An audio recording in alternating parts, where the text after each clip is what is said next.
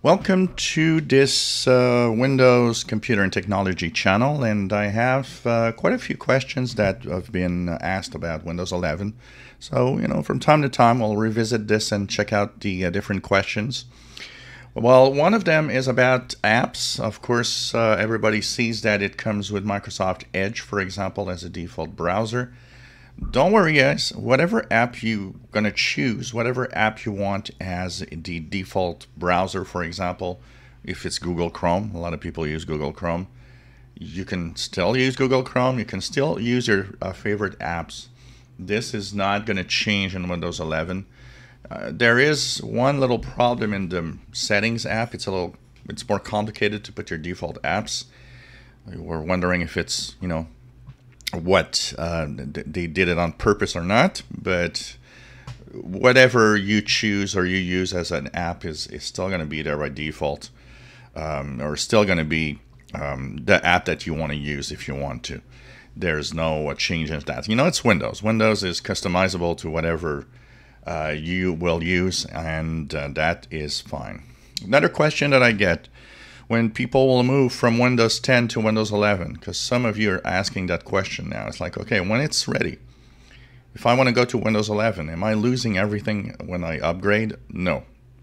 This machine, for example, was an upgrade from Windows 10, and everything, the settings that I had, the apps and the programs that I'm using, everything was still there. My documents were still there. There doesn't change anything. For the most part, every software and most software and hardware will continue working with Windows 11, of course, depending on the limits of the minimum requirements. But your favorite programs will be there, that's for sure. Some of you are asking, will there be incompatible programs? Will there be things in there that maybe they're going to reject when I upgrade? It's not impossible, but because the core of Windows 11 is so close to what Windows 10 is, I doubt there will be many apps that are just not going to work. This is not something that I expect to happen for most people. The worst part is probably if you're using some older apps that are already borderline working in Windows 10. These are the ones that will be a little more complicated and problematic. Other questions, how big is this upgrade when I do it? It's a full Windows, so this is going to be several gigabytes, 3-4 gigabytes of a download before it installs and everything for some. But it's a cumulative update for Windows 10 users. And some of you in the latest versions of Windows 10 might actually find that it will be only a update that will be several hundred megabytes. But the full install, if you need it, is 3 to 4 gigabytes because it's the standard Windows install and image.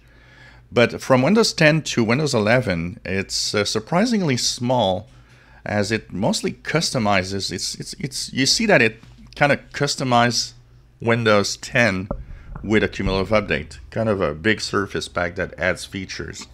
So this is kind of interesting in here also. And last but not least, a lot of you are asking, are Windows updates going to be problematic?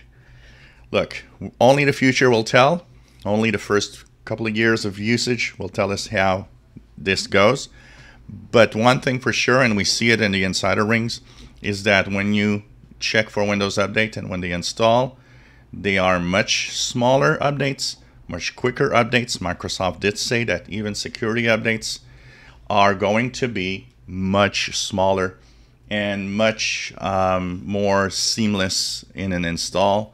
And you will have, of course, a progression. So when it restarts and everything, it's going to tell you, well, approximately 10 minutes left for this to be installed and so on. So we'll see how that works out.